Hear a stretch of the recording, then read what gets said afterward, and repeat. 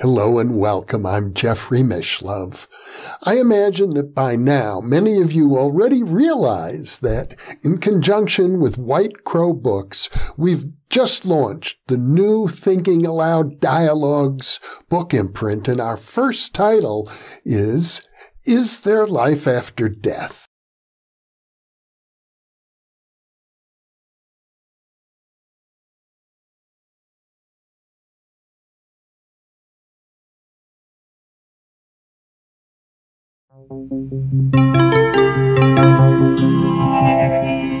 Thinking Aloud.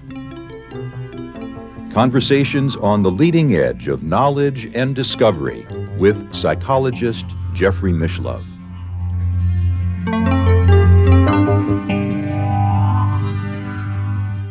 Hello and welcome. I'm Jeffrey Mishlove. Today we're going to explore the topic of Henri Corbin and the Mundus Imaginalis, the world of the Imaginal. My guest is Tom Cheetham, who is a philosopher, biologist, poet, and a professor. He is the author of many books, including The World Turned Inside Out, Henri Corbin and Islamic Mysticism, Imaginal Love, The Meanings of Imagination in Henri Corbin and James Hillman, Green Man, Earth Angel, The Prophetic Tradition and the Battle for the Soul of the World, and All the World an Icon, Henri Corbin and the Angelic Function of Beings. Tom is located in Bar Harbor, Maine, and now I'll switch over to the internet video. Welcome, Tom. It's a pleasure to be with you today. I'm very excited to talk about Henri Corbin because I've mentioned him well over a dozen times in previous interviews, and usually when I do that, I show the viewers a copy of your book, All the World's an Icon. Well, I am delighted to be here, and I'm delighted to talk about Henri Corbin and all the associated ideas. That's fantastic. Thank you for having me. I guess a good starting point will be to try to define the term that we've used in the title of this interview, the Mundus Imaginalis. How Corbin defines it, at least in a few places. And this can make reference to his interpretation of Ibn Arabi, the great Islamic mystic. So Corbin puts it this way in several places.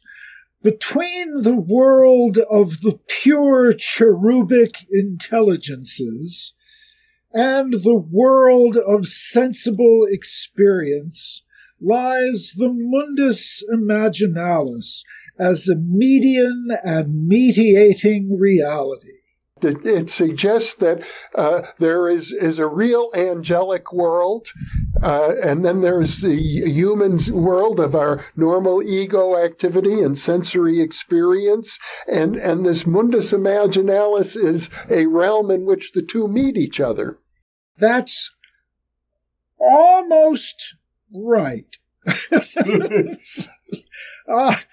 So I just, as a matter of fact, just this morning, probably an hour and a half ago, I got something clarified. I was reading Hadi Fakhuri's master's thesis on Henri Corbin and Russian religious thought, which is a masterpiece, and it's a few years old now. And he quotes a passage in Corbin that I've quoted from and used a million times, and seeing it in the context that Hadi gave it, I read it, and I thought, I know this, and then I read it one last time, and oh, it's right there. So in that passage, which is from a super important piece that Corbin wrote towards the very end of his life called Towards a Chart of the Imaginal, he says that he says what I just said. he restates it, that between the world of the intellect, but he doesn't add the pure cherubic intelligences. He says between the world of the intellect and the sensible world of man, that's where the Mundus Imaginalis is. And then he says that he said another way of putting this is that between the world of the Deitas Absconditas, the hidden, utterly transcendent God, and the world of man, that is to say, the sensible world, that's where the Mundus Imaginalis is.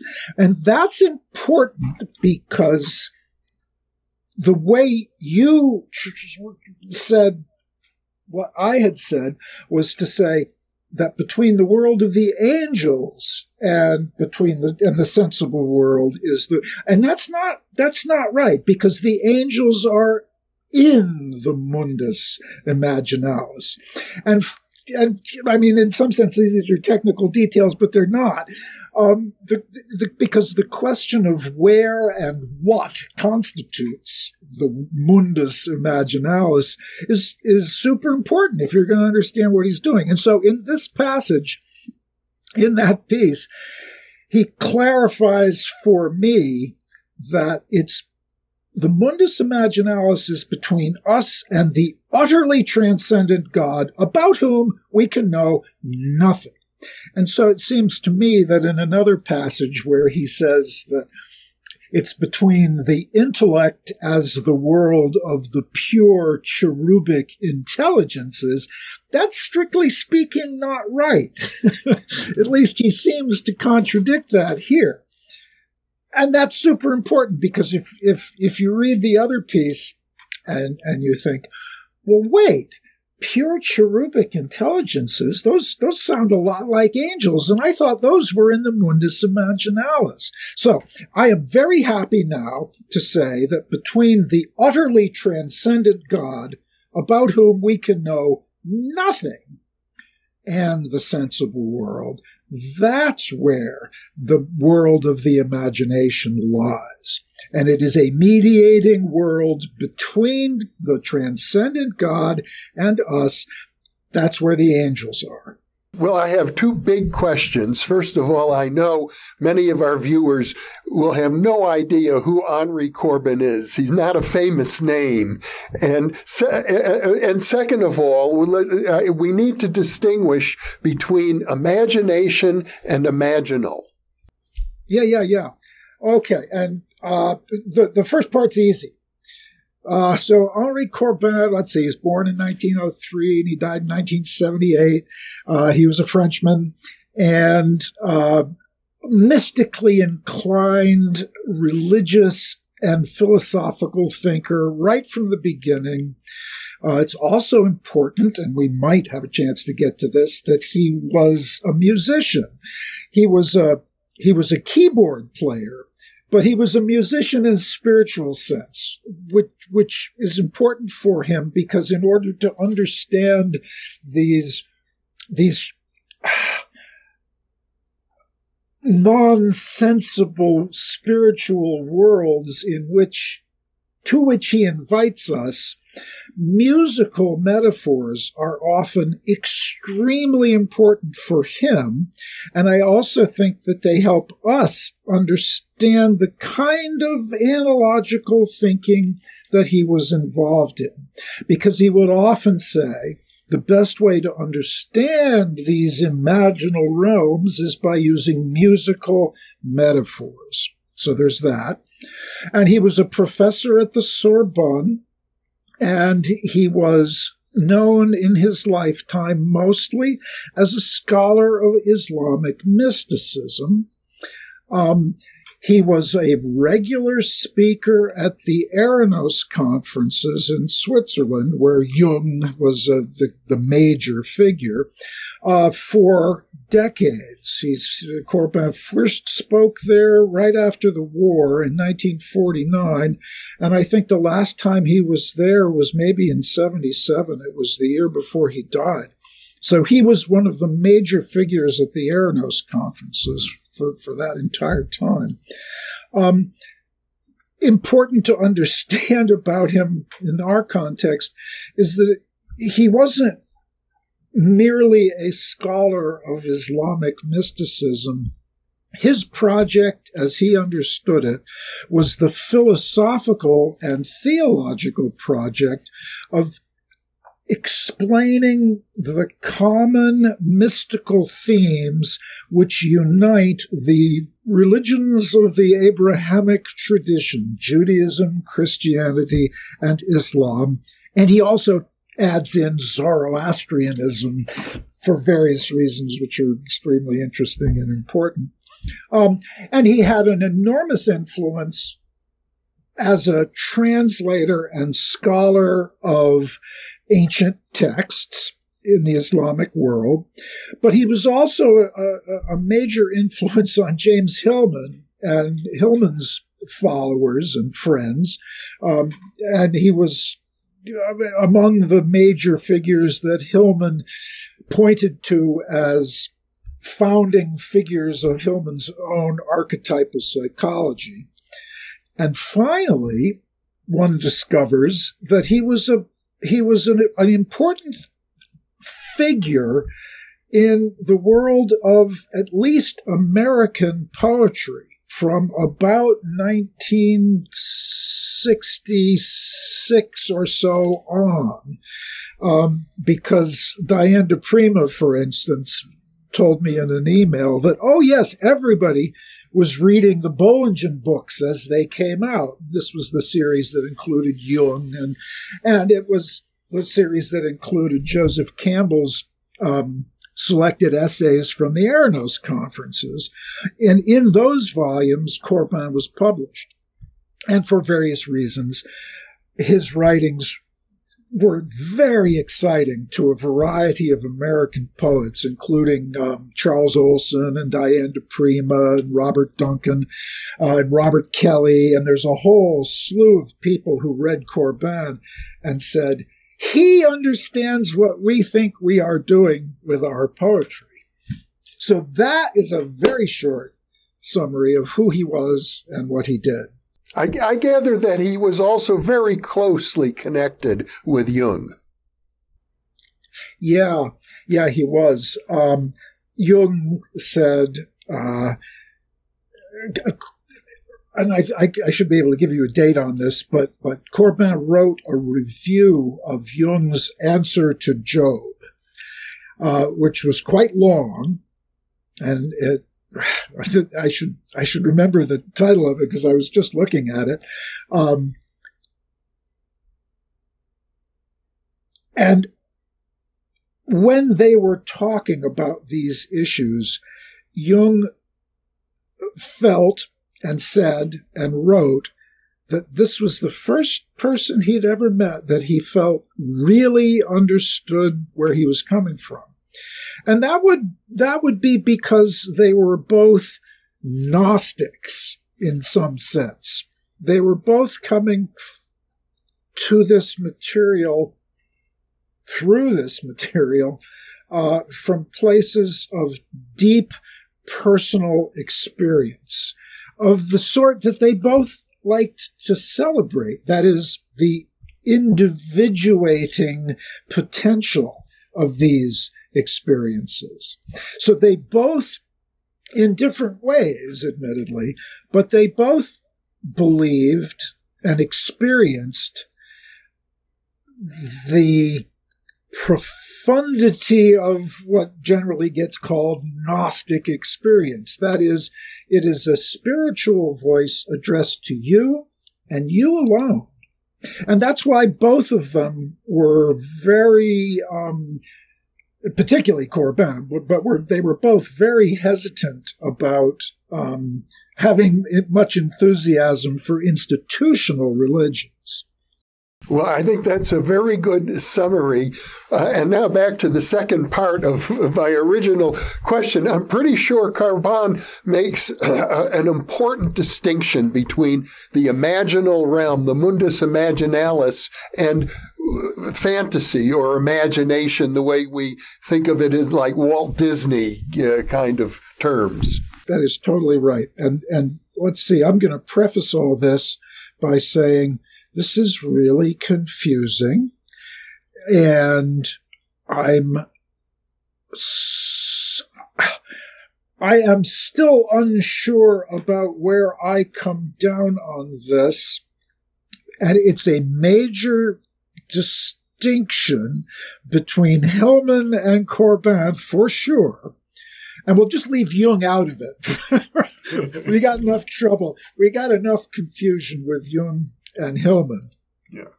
Corbin and Hillman. And it's crucially important for me in my own life because, as was true for Jung and Hillman and Corbin, I think that this material, if you want to call it that, is only interesting because it points the way to personal transformation. And because I'm a sort of heady kind of person, it matters a lot to me how I'm imagining these ideas. Because if you imagine them in one way, it will turn you towards one kind of path. If you imagine them in a different way, it turns you in a different direction. This, by the way, this idea of reflecting on and about your own ideation as it applies to the world is part of that hermeneutic circle, which is crucial for Corbin and was one of the reasons that the poets got so excited about it, because they thought he knows what we think we are doing with our poetry. We are imagining ourselves into a world we are creating as we move into it. And that is precisely what Corbin was up to. However, and here comes the difficulty. For Corbin, as a young man, he was happy to say, for example, "Heretics of the world, unite." As it turns out, he was very aware of this. I just was reading in Hadi's dissertation. He's very aware of this. He said, yeah, I am attracted to the heretical fringes of Islam and Christianity and Judaism because that's where the really interesting stuff happens. And as a young man, he was happy to travel in these institutionally suspect terrains. As an old man, his friend Denis de Rougemont said to him, "Oh, do you remember when you said 'heretics of the world unite'?" And Corbin said, No, I never would have said that. I must have said 'esotericists of the world unite.'" And I believe that you can see in some of his later writings, perhaps spurred, I think, by Hillman's use of the term Mundus Imaginalis, Corbin is very careful to say, no, wait a minute. What I mean by Mundus Imaginalis is quite special, and you can't forget that. And he would be happy to refer to Paracelsus, as Jung often did, who distinguished between true imagination, vera imaginatio, and mere fantasy. And Corbin comes down quite hard on that. They see, as a young man, you don't worry so much if so-and-so is a heretic. Let's follow him where he goes. As an old man, you recognize, some of those heretics, got to watch them. They go to crazy places. And I think he very much saw Hillman's use of the term Mundus Imaginalis as outside the bounds of propriety.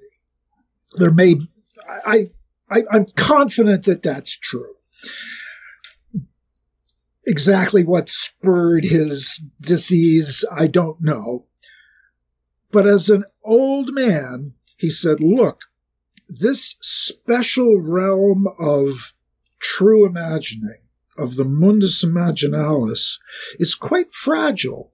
If you take it out of its context, the context where it's defined in Iranian mysticism, he actually says that, but of course, that's what he himself did, was to expand it into other contexts.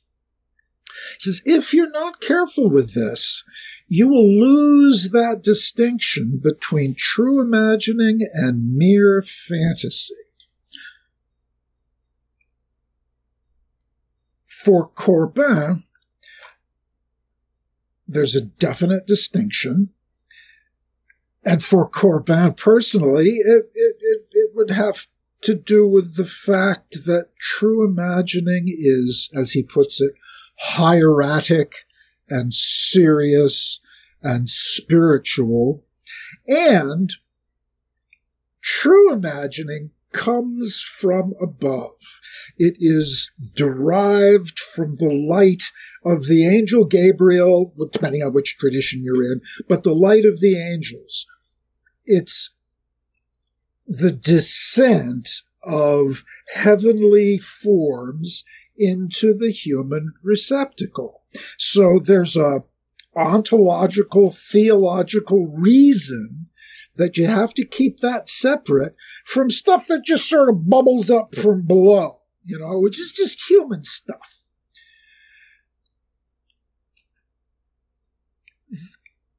Two points to be made. First is, well, how do you know the difference? What's the method? If you're going to set up this distinction between the real stuff and the fake stuff, then how do you tell? Well, if you're a Gnostic, I don't want to say it that way. I'll say, Corbin never tells you. He never says, oh, you'll know because it's red, or you'll know because it feels, he just doesn't do that. And I think the rationale for that has to be, oh, well, you'll know it when you see it. And this would, I think, correspond to Jung's distinction between big dreams and little dreams. Okay? And I mean, I think most of us who are interested in these things will recognize, oh man, whoa, that was a big dream. I'm going to take that, but the night before it was pizza. I don't know what that was about, And so, but methodologically for Corbin, he can't be in a position to tell you how to know which imaginings are true, because then he'd set up a church and he'd have a little book that would say, this is how you know. But he can't do that because he's a Gnostic. I can give a nice example of a place, of a transition that I often use, not to answer this question, but to show how and where it occurs. So Corbin is very fond of quoting Schleiermacher, who said in the late 1800s, I think, that any book written with the same power as the Bible should be understood to be a Bible. This is during the time when Max Muller and all those folks were bringing the sacred books of other cultures into the Western world in translation. And you said that would be a cool thing to say. Very ecumenical, very culturally sensitive. Say, if you want to take the Quran as a Bible, I got no problem with that. And I think surely Corbin had that in mind. The Quran, or the Bhagavad Gita or whatever, sure, of course.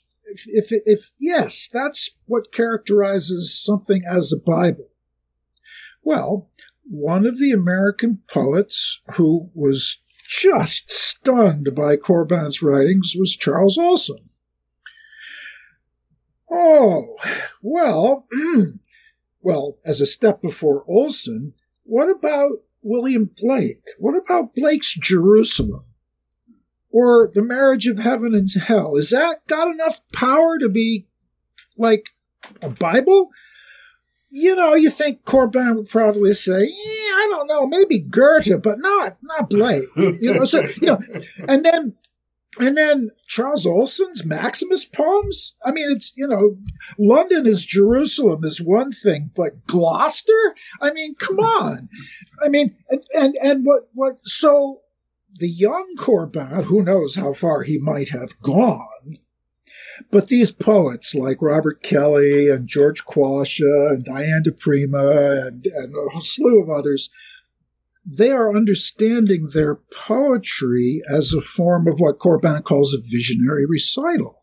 And they're taking it spiritually, as transformative, as the Bible has been for centuries in the Western tradition. And Corbin doesn't tell you where you draw the line. Is it between the Bible and William Blake, or William Blake and, I mean, does Jack Kerouac count? I mean, how do you do this? And as a Gnostic, he can't give you any guidance except to say you'll know it when you see it. Isn't it the case, though, that Corbin provides an example in terms of his own relationship with Suravardi, the Islamic mystic who, as a matter of fact, was executed as a heretic? That's right, yeah. And just as a footnote here, Massignon's hero, Al-Hallaj, was also executed as a heretic, and Massignon was a teacher of Corbin, so they're both in the same, not quite the same generation, but they're both Western Christians with a passion for Islamic thought. And yes, both of them fell in love, and that's not a terrible word. They both were utterly transformed by these mystical writers in the Islamic tradition. And yes, so this is supposed to give us the best guidance to answering this question, which, let's clarify again, what we're trying to get a handle on in our own lives is, if Corbin were here today, what would he tell me about my own imagination and my own process and my own interaction in the world? And how do I distinguish between the fluff and nonsense and the real things, the hem of the angel?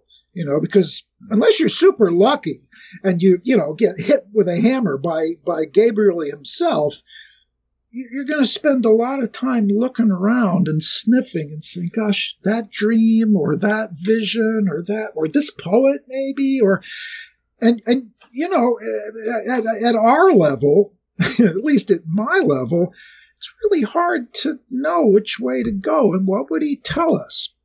Well, I think in practice he's not much help, but he does give indications. I think, Jung and even Hillman are more help. I mean, this is sort of an aside here, but Corbin is a real mystic and a real scholar, and he's not a therapist, and he's not a spiritual teacher, and he doesn't have people sitting at his robes, at his feet, and asking for help. And so he doesn't talk to us as if we were his disciples. He never does that. But what he does do, at least in several places, but I'm thinking of his book on Ibn Arabi, he says, every once in a while there's a very strong spiritual individual who can kind of break out of the pack of those who are in the institution of the religion and seek their own path. But you gotta have some capacity for it. And Ibn Arabi, he says, was one of those. And I'm going to say this, and I'm not sure how much I believe it, but I think Corbin thought he was one of those too, that at least had he at least had enough of a connection with Shoravarti to feel that Shoravarti, this guy had been dead for hundreds of years, was his own spiritual master. And so he feels himself, I think, a member of a lineage that has guided him. In Ibn Arabi's case, you just get nailed by the angel with no intermediary. I mean, that's not right, because Ibn Arabi had human teachers. But I think the story, as Corbin tells it, is that from a very early age, Ibn Arabi pretty much didn't need any human teachers, because he was in contact with the real stuff pretty directly. But as Corbin says, and we all know, that's pretty rare, which is why you have churches and why you have Sufi, enclaves, and most people need a human teacher. And Corbin, I think, in his heart of hearts, is kind of skeptical of that, because human teachers, all sorts of bad things can happen with human teachers. They're so human. And so in the ideal world, and here's where Corbin and Jung kind of come together. Both Corbin and Jung think that something like individuation can occur. And it requires, in Corbin's case, that you have a meeting with your heavenly twin, with your angel. And once that's happened, you can kind of taste it. And that's one of the smell and taste or metaphors that you see in Arabic a lot. It's very physical sort of mysticism. And of course, Jung has the same idea underlying his psychology, that there is something like the self, which corresponds, broadly speaking, to Corbin's angel. And if you can connect with that, I think they both sort of say, you'll know it when it happens, though Jung gives you a whole bunch of tools. And Corbin kind of just says, run from the dark, move towards the light, and seek your heavenly twin. And that's useful, but not that much help. Suhrawardi, as I understand it, and I know very little actually about his writings or those of Ibn Arabi, but I gather, at least in the case of Suhrawardi, he's associated with a school of thought known as, I think, Illuminism. Would that, the idea of Illuminism, be consistent with Mundus Imaginalis? Oh, absolutely right. So Corbin, right from the beginning, he's all about light.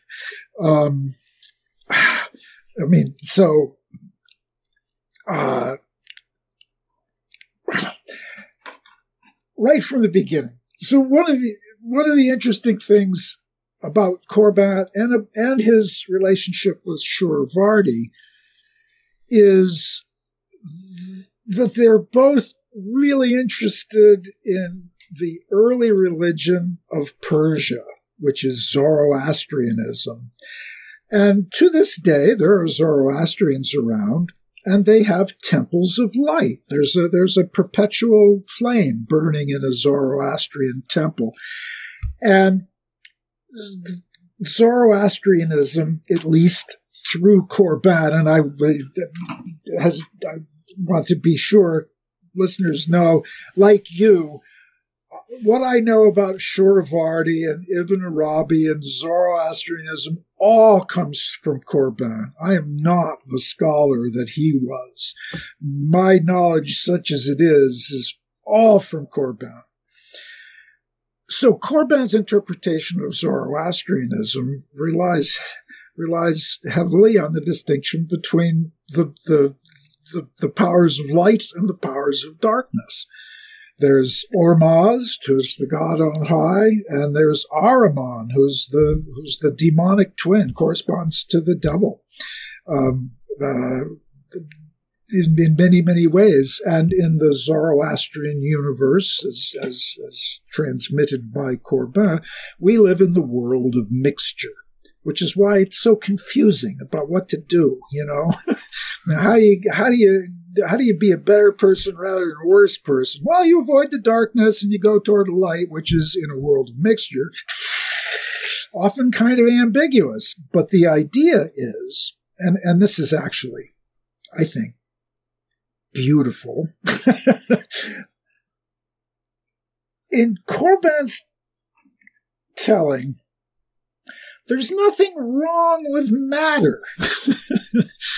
That for the Zoroastrians, the material world, before Ahriman got his hands on it, is suffused with its own divine light. Matter in itself, it's a long way from the subtle body of the divine, but in itself, it's luminous. It's magnificent. It's a great place to live. And then Ahriman gets his hands on it, and it becomes darkened. And our job, along with our helper angels, is to get rid of the Ahrimanian darkness and perceive the light which surrounds us, which involves, it's a cosmological project, but by changing what Corbin would call your mode of being, you can begin to see through the darkness and you can see the beauty behind things. And that's a job you can do to yourself. So we're way outside a cosmology of dualism.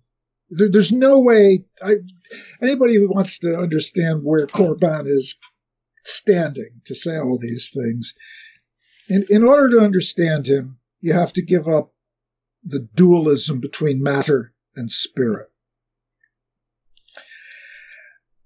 Because otherwise you'll never understand what he means by the Mundus Imaginalis as a mediating place.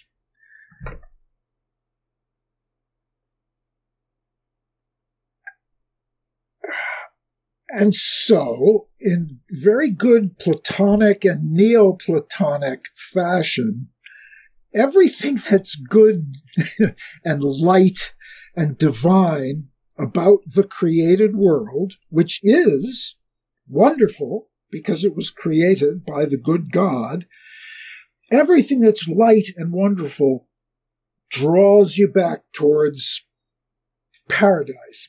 Yeah, all right, that'll do. So for Corbin, any real knowledge descends into us, and the metaphors that help us to grasp this heavenly origin of knowledge include the metaphor of light and the metaphor of music. And so there is no sense in Shuravarti or in Corbin. There are no British empiricists in this world. They got it completely wrong. You do not start with material sensations and abstract general ideas from them. That's entirely backwards. Here's an anecdote that might help. As far as I can remember it, I should have the quote. So apparently, something like this is true. I believe that there's, and forgive me, any Islamic scholars or Muslims in the audience, forgive me for getting this wrong, but I'll get the general gist of it. I think that on one of Muhammad's mystical visions, he was given a cup of milk to drink, and he drank it. Well, there was an Islamic thinker who had a dream about a cup of milk, and he thought, "Oh, I wonder if that was real milk." When he woke up in the morning, and so he made himself vomit, and whoops, there was milk there. So he thought, aha, it was real milk that I got in my dream. And Ibn Arabi's comment is, no, that's not how you do hermeneutics. That is not the point. You don't go from the dream down into the material world. You go the other way, you knucklehead. I mean, it doesn't matter whether there was milk in your belly. It has nothing to do with it, which is very much, I think, Ibn Arabi's approach to things like the paranormal. You know, it doesn't really matter about what you can push around with your mind down here. That's beside the point. The point is you go up. and Corbin is just soaking in that kind of transcendent dynamic. So that explains a little bit. That's a little bit of a way to address your question about the importance of light as a metaphor in Corbin. Well, it's beautifully put, Tom, and inspiring as well. But now, since you brought up Ahriman and Ahriman's messing with this material world and somehow transforming the material world into a dark place, how does Corbin deal with that? You might say the dark side of the supersensible realm. He's no help at all. I mean, I should talk with Hadi and Charles Stang and Todd Lawson to see if I can get some clarification on this from them. But I doubt that they'll give me much because he doesn't give you any. Here's one. Actually, I can give you a fantastic example. I'll contradict myself because that's how I always answer the question. I always say he doesn't give you any methodology, any programmatic help. And how do you run from darkness and go towards light? He just says, find your angel, you'll be okay. Actually, that's not true. I've shared personal stories about Corbin many times with my students, and I don't mind doing it here. What's the most compact way of talking about this? There's a chapter in his book on Ibn Arabi which involves a story that Ibn Arabi tells about being in doubt.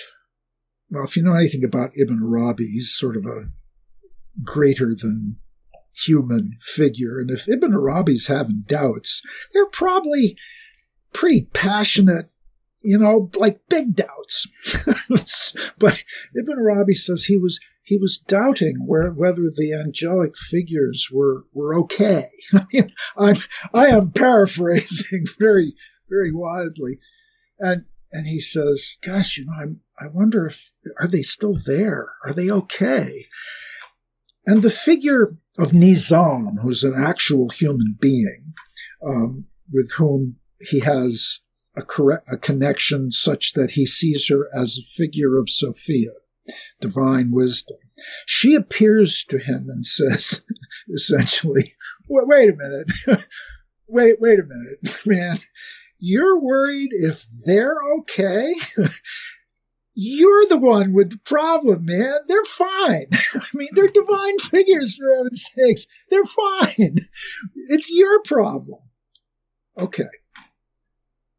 So the reason I use that as an exemplary story is that for many years, for some number of years, I suffered from a really deep depression of a sort that I would wish on no one, and of the sort that you don't medicate yourself for, because it's not that.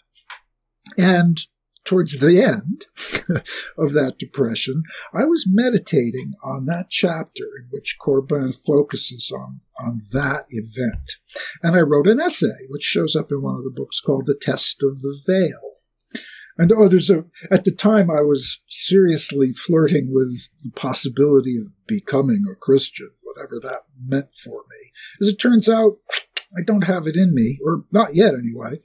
But I was reading in the Eastern Orthodox tradition, and there's a wonderful comment by Olivier Clément in his magnificent book, The Roots of Christian Mysticism, where he talks about, he calls it something different, but he talks about the test of the veil. He says, he's talking about the early monastic tradition, the desert fathers and mothers who were pretty intense individuals, and they often went through moments of spiritual tribulation, which I felt clearly was where I was at. And there's some passages in there about Isaac the Syrian. And in one of those passages, I don't have it right here, but I marked, Isaac knows this guy in the desert, he's in the same place that I am. And that's, I thought, oh shit, that is so great to know that somebody else has been in this incredibly dark place. Olivier Clément says, well, there's a reason for that. So imagine, and again, I'm paraphrasing, imagine God were just there for you all the time. You'd sort of start taking it for granted. Say, oh yeah, God's there.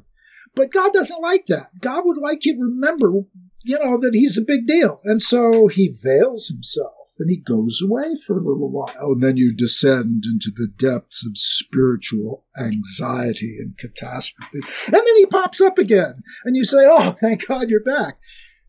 And it's this back and forth that gives you, Clément says, a lively feeling for the reality of God. And I thought, okay, all right, that's kind of funny, actually.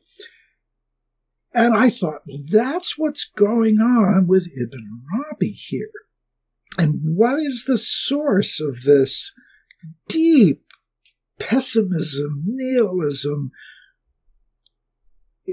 If you read it the way I read it at the time, it was my own personal hermeneutic, Nizam Sophia is saying to Ibn Arabi, you knucklehead, how inflated do you have to be to think that they're not okay? I mean, who on earth do you think you are?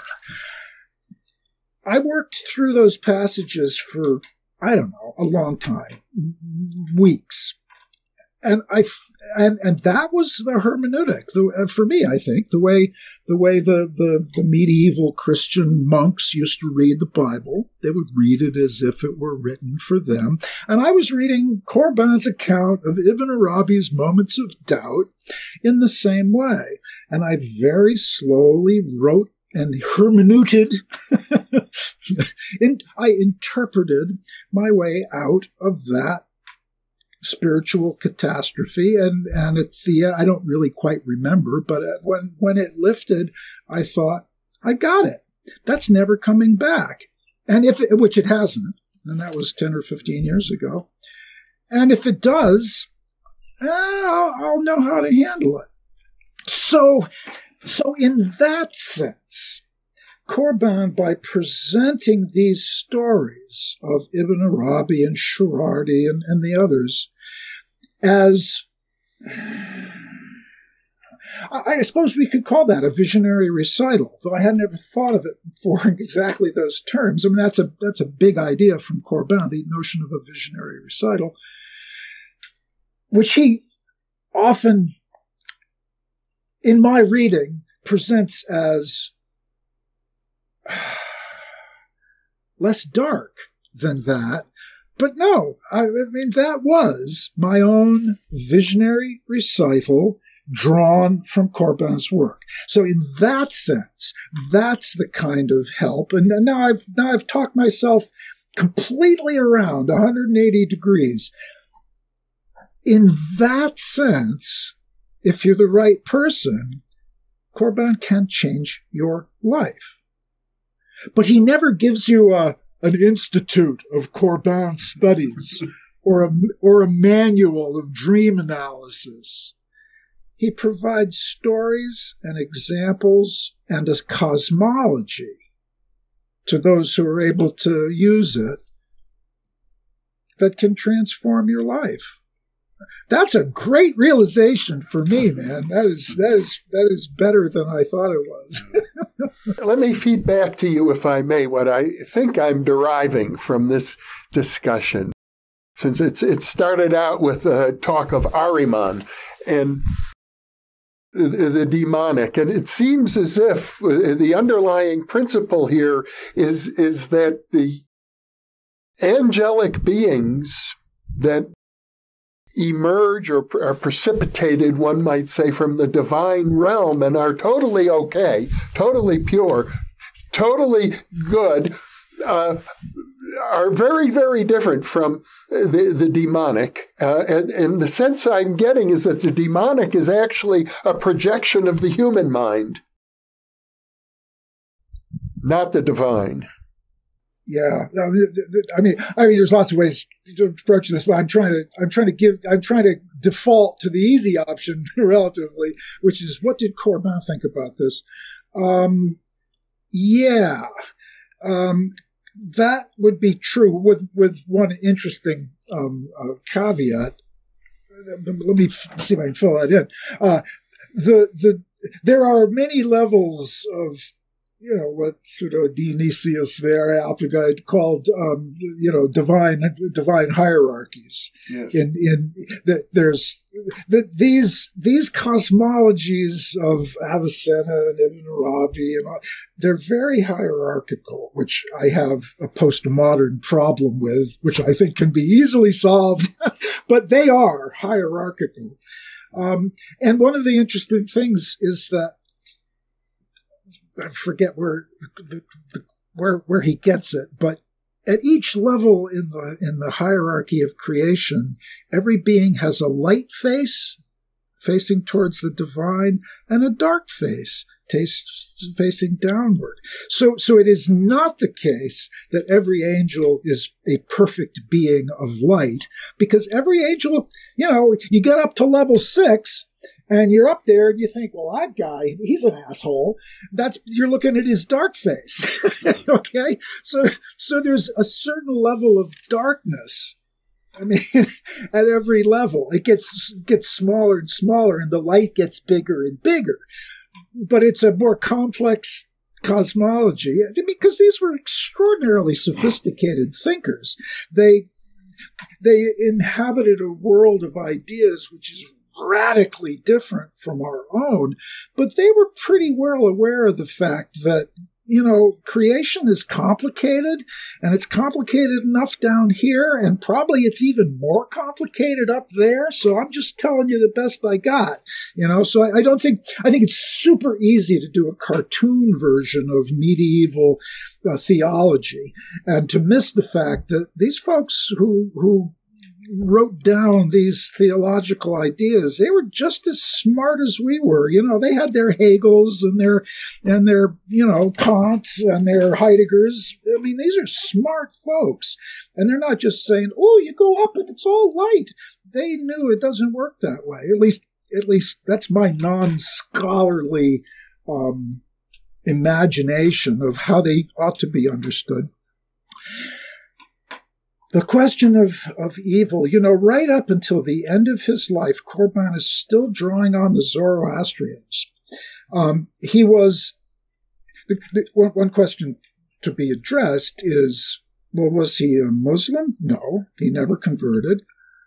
Was he a Christian? Well, yeah. Was he a Jew?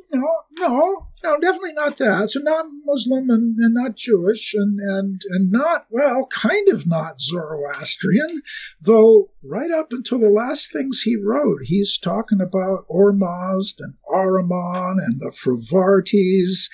And so there's a pretty strong dualistic theme in Corbin's work, which includes the fact that, it's been a while since I've read these texts, and so I really ought to go check. But his God is not the omnipotent deity of standard Christianity.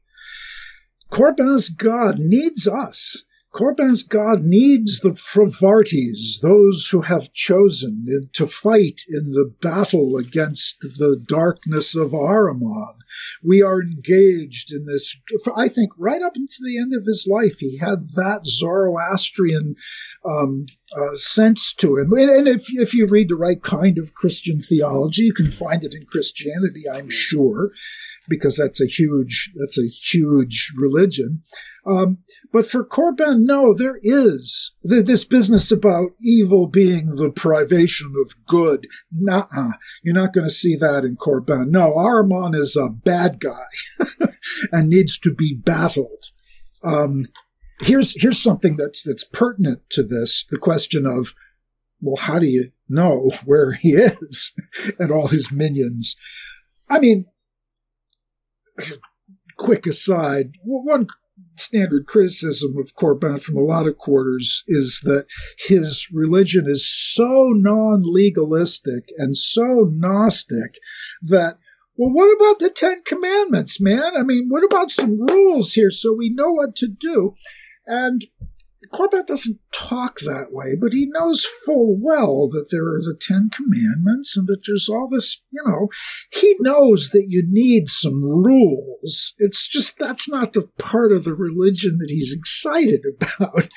He's more excited about Cheetham, the green man who comes to Moses and says, hey, you know all those commandments? Well, here's what they really mean.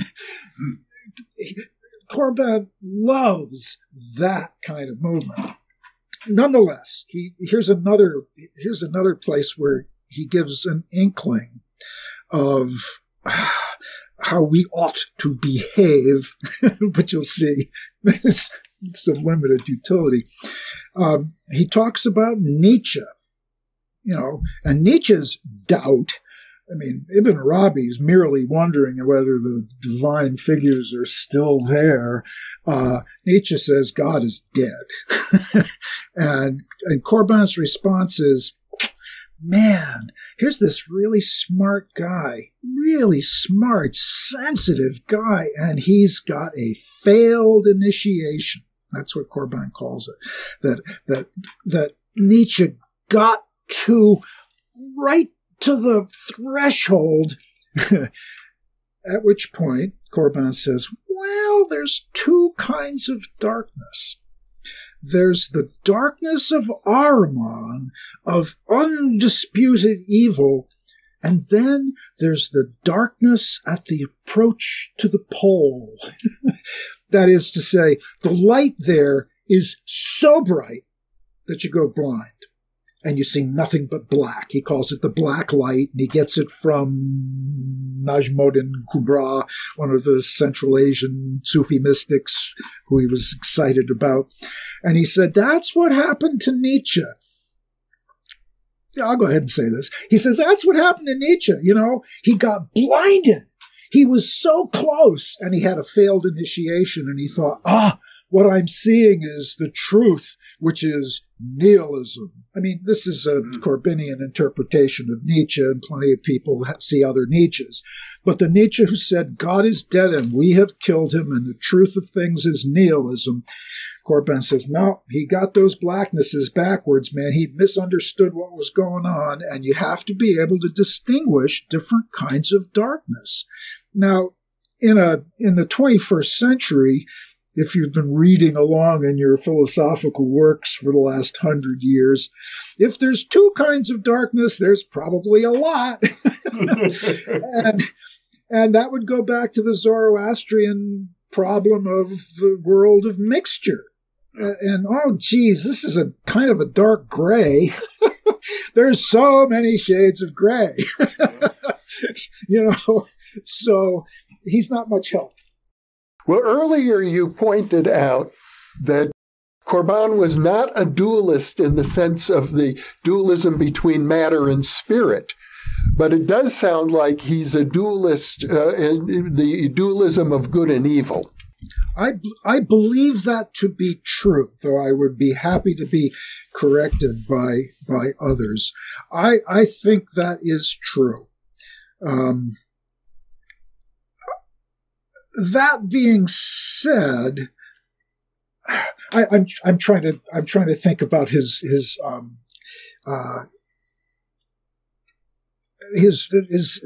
understanding of what do they call it in theology, apokatastasis, whether at the final cataclysm even the devils get forgiven and everything returns to paradise.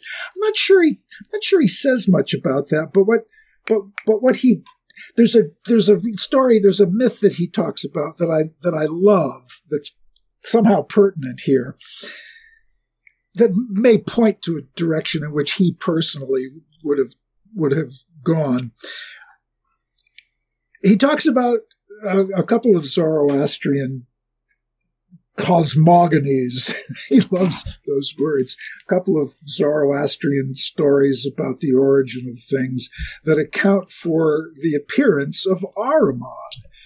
And in the one that always comes to mind, because it's fun to parody, Ahriman's up there, and he's great and complete and perfect and hasn't created anything yet. Not Ahriman, Ormuzd, the great creator god, is up there, being perfect and being complete. And he suddenly has a doubt. And he thinks, whoa, wait a minute. What if I'm not perfect? There's this little moment of self-doubt that gives birth to everything. Whoosh, all the way down.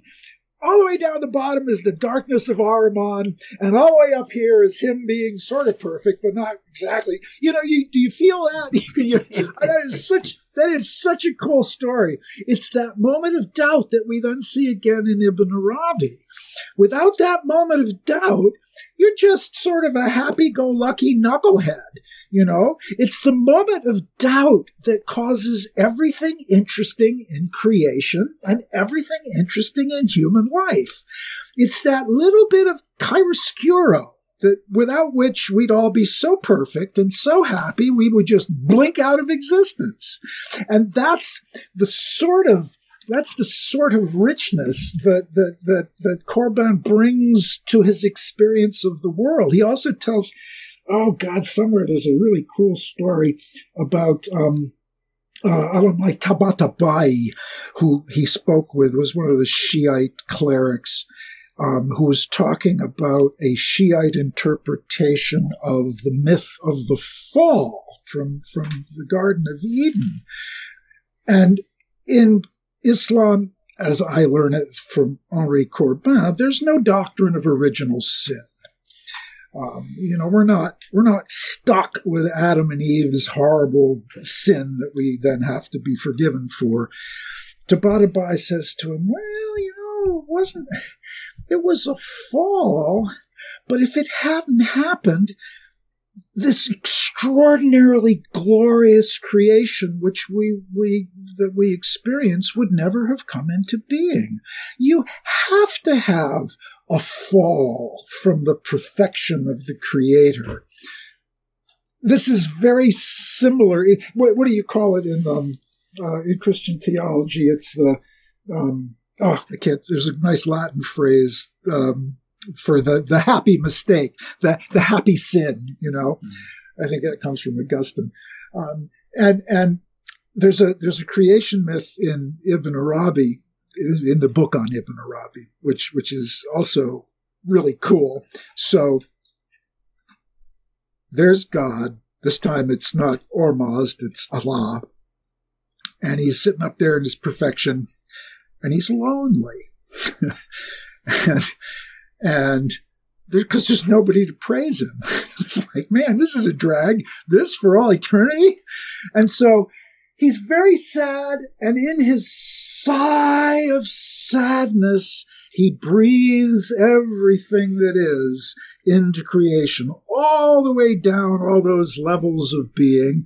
And then, of course, down at the bottom, they're looking back up, and they're nostalgic. They thought, oh man, what are we doing down here? And that energy of divine nostalgia is what provides the energy for the eternal return. So in this mythology, as Corbin tells it, every being is simultaneously ascending and descending at every moment. Is that cool or what? I really love that, Tom.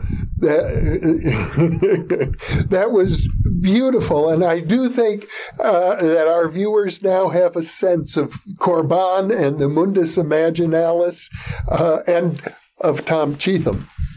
Yeah, for better or worse. For better, definitely for better. I'm thrilled that we've done this interview, and I hope that we do many more. I'd like to have a discussion with you about the Green Man. Yeah, absolutely. Yes, anytime. I'd be delighted to come.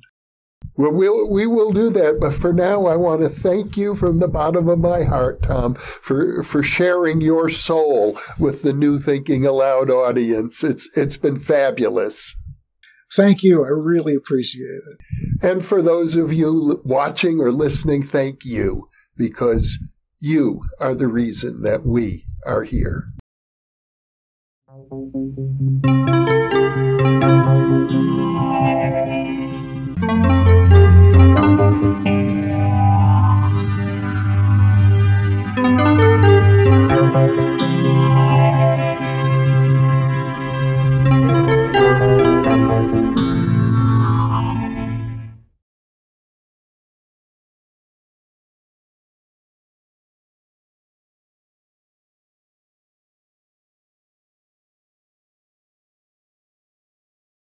We've just released issue number 2 of the New Thinking Aloud quarterly magazine. You can download a free copy at the New Thinking Aloud Foundation website, newthinkingaloud.org.